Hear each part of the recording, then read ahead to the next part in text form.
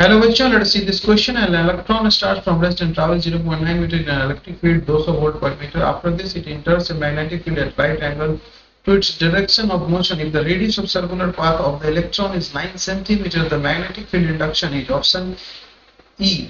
Given E equals to 1.6 into 10 to the power minus 19 coulomb, M equals to 9 into 10 to the power minus 31 kg. Option A 5 into 10 to the power minus 4 Weber per meter square.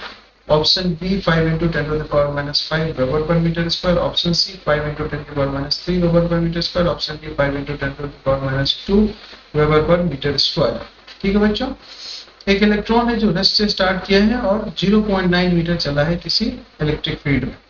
After this it enters a magnetic field at right angles to the axis. तो radius of circular path दी हुई है 9 centimetre. तो magnetic field पूछ रही है हमसे, तो हमने पढ़ रखा है R equals to M B upon में Q B. Radius of A revolving electron R equals to M B by Q.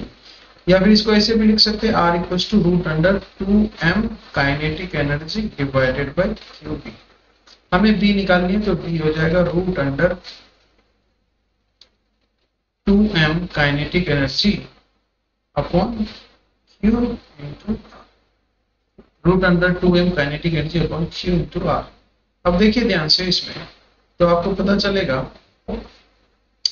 कि 200 वोल्ट पर मीटर वाले इलेक्ट्रिक फील्ड में 0.9 मीटर तक ट्रैवल किया. तो पोटेंशियल डिफरेंस निकाल लेते हैं.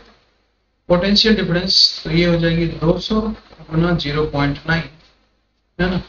तो इससे सॉल्व करेंगे तो ये आ गया 180 वोल्ट्स. अब 180 वोल्ट्स का अगर एक्सेलरेटिंग वोल्टेज हो तो इलेक्ट्रॉन की जो काइनेटिक एनर्जी हो जाएगी वो होगी 180 इलेक्ट्रॉन वोल्ट्स. अब आपको वैल्यूज पुट करनी है इस एक्सप्रेशन के अंदर.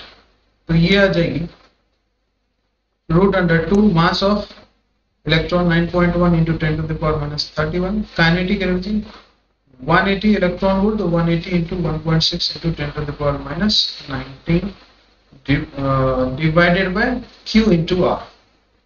Q charge of electron 1.6 into 10 to the power minus 19 into radius 9 into 10 to the power minus 2. अब इसे जब सॉल्व करेंगे तो ये आ जाएगी 5 into लगभग 5 into 10 की पावर minus 4 वेबर पर मीटर स्क्वायर. वेबर पर metre square. So final answer is option A. Best of luck.